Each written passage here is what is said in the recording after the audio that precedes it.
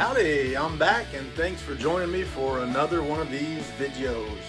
As the kids say, please like and subscribe, and if you don't like, then please.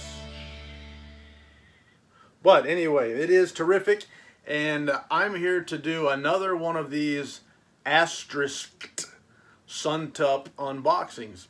As you might have seen or you might not have seen, Suntup recently sold some dinged copies of WOLFEN AE artist editions, and the first batch was dinged unsigned WOLFEN artists editions, and I think they were around 45 bucks, and I jumped on it and bought it. The reason I jumped on it and bought it was because I did buy pre-ordered from somebody else, bought their pre-order a copy of WOLFEN numbered edition. Thought it looked phenomenal. And for a long time, the artist editions went they weren't sold out on Suntup's website, and I kept putting it off, and finally when I said I ought to go buy one, they had already sold them out.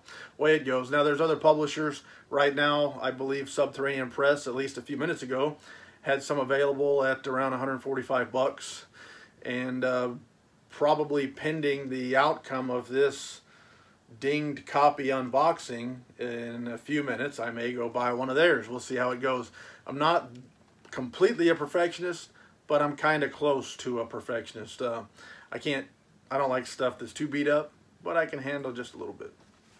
So we'll see how it goes. This one, like I said, was advertised as dinged, and I'm pretty sure they said unsigned. So I don't know if that means no signature at all or no signature page at all. I assume it means no signature, but it may mean no signature page. So we'll see what that means anyway. Now later they did sell dinged copies for a little bit more that were signed. At least they didn't say it was not unsigned. But anyway, I bought what I bought, and we'll see. It came in today. As usual, Suntup shipping is prompt and quick, and you get it faster than you think you ought to. Came in today. The post office said it'll come in 2 days from now, and here it is today. But a little bit about WOLFEN. I know Suntup took a long time to sell out a lot of their WOLFEN stuff, and some people are lukewarm on the book, some people are lukewarm on the movie, and I think, in my opinion, I think part of that is based on the fact that you don't get what you're usually sold. A lot of times people come into WOLFEN, they say, hey, what's a good werewolf book? Or what's a good werewolf movie in terms of the movie? And when you read the book or watch the movie, what you end up getting is not a werewolf book or a werewolf movie. In fact, it's more of a detective noir and supernatural horror kind of combined in there. So you get something that's very different than what you're probably expecting. And I think that might hurt it, because just like anything else, if your expectations are different than what you're actually given, it often leads to disappointment. If I say to somebody, I want a really good cheeseburger, what's the best cheeseburger place in town? And they send me to Roseanne Bar or Roseanne's Loose Meat Sandwich Emporium, what have you, and I go in there and I get a loose meat sandwich and not a cheeseburger, probably going to be disappointed. I wanted a cheeseburger, I got a loose meat sandwich. No matter how good that sandwich is, it's not what I wanted. Anyway, I think that might happen. A little bit about WOLFEN. I don't want to give spoilers, but essentially you have a 70s era New York City, some grisly murders, and you have a couple of cops, a male and a female, and a guy and a girl, boy and a girl, man and woman, cops. Partners trying to solve these crimes, and they've got a theory about the WOLFEN. And of course, when you come up with a theory like that, a lot of folks are going to be they're not going to buy it. They're going to think it's ridiculous. And there's kind of some underlying romantic stuff going on between the partners there as they're trying to solve these murders. They have the theory, which turns out to be pretty correct.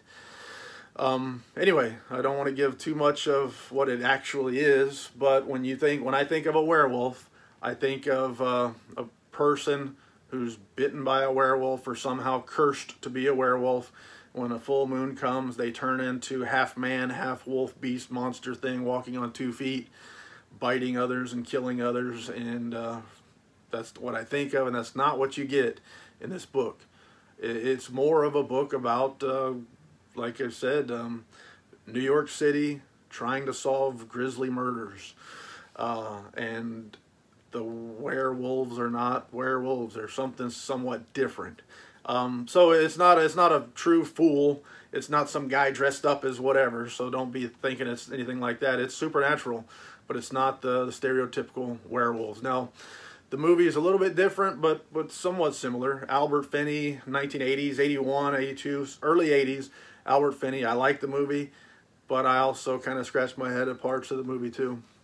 I like the movie, but he's this ragged, slouchy cop. I always wondered why is a cop always wearing a hoodie and jogging pants. I didn't think that was possible.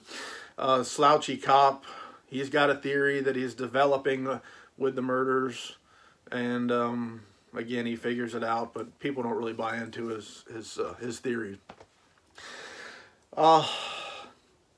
One of the neat things about the book that a lot of people talked about, or a lot of people tend to like, is the changing in perspective, where you're getting some of the POV, point of view, from the WOLFEN, and that also kind of is in the movie, although it's visual instead of reading about it. But anyway, the WOLFEN, I liked it a lot. I like the book.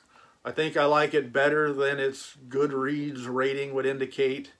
And again, when I read it, I was told werewolf, but I liked it. It worked for me, and it didn't disappoint me. Although it was different than what I pictured. I really don't have this strong walls that everything has to fit within. I kind of allow for some gray area stuff, and it worked for me. So let's get on to it. I bought this dinged copy, and as you see, Suntup's packaging with their dinged copies is different than their typical packaging with their undinged copies. So we'll see what we get. Usually it's a box like this. The book's wrapped in bubble wrap, and that's how it goes. So one of the things I see right off the bat, I hope for the best. Again, stuff like that does worry me. Will I have extra dings that weren't there when it was shipped? But anyway, let's open it up and see what we get. In fact, I might not need Mr. Benchmade after all. Tear here. If you can follow instructions, maybe you can open a box. Following instructions. I don't think people are usually rated highly on following instructions.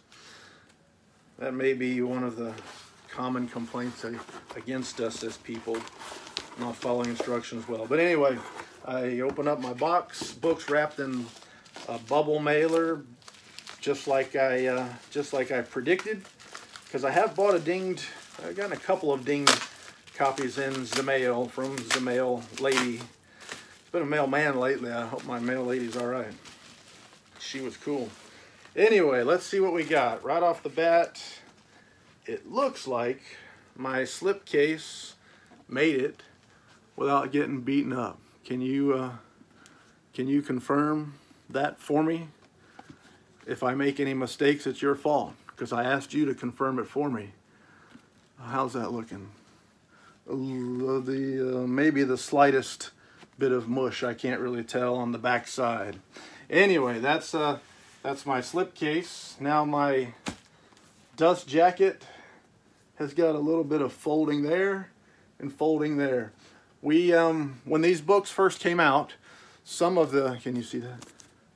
Some of the people were complaining about their dust jackets being damaged, and Mr. Suntup was promptly replacing them. And what they were saying was that the book itself wasn't damaged. It was just the dust jackets, and maybe the theory was that the slipcase being a little tighter or not fitting as well might have been the culprit. But it looks like, at a glance, my book is not beaten up. It doesn't look beaten up at first glance. That's upside down. How can you read upside down unless you got upside down brains?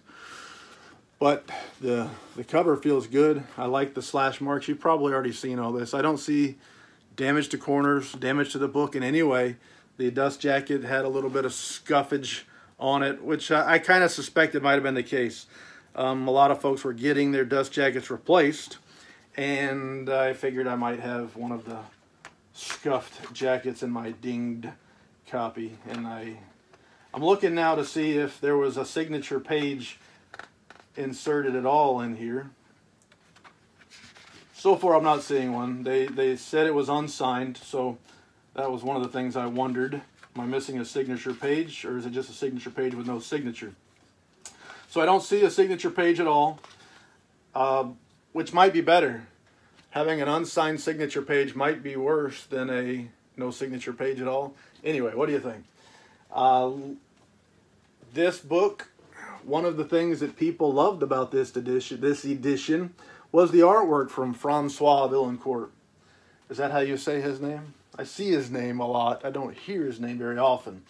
I see his work a lot, but phenomenal. That's, I think, there's a lot of folks bought this book that didn't really love the book or weren't really excited about the book, but they loved this artwork. Phenomenal, unbelievable. And they did an artist portfolio edition just to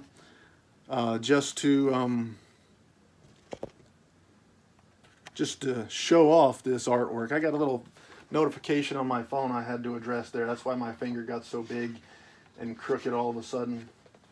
Let's see if I can find any other pictures real quick without spending a lot of time hunting for them. But doggone it, the pictures kind of tell you why it's not a werewolf, true werewolf story. So spoiler alert, too late now. The pictures show wolves, but it's not really wolves either. So spoilers, sorry. I don't know how strict you are with spoilers, but this artwork here kind of spoils it. And man, it looks good. So I got, is that the same as that? That's the back, the end papers are the same as the front papers. However that works out. So that's what I got. I got a dinged copy, unsigned, no signature page, which I probably prefer to an unsigned signature page. I got a little bit of rough edges on the dust jacket, which I'm not, I don't have a problem with because it's not very bad. I've got worse.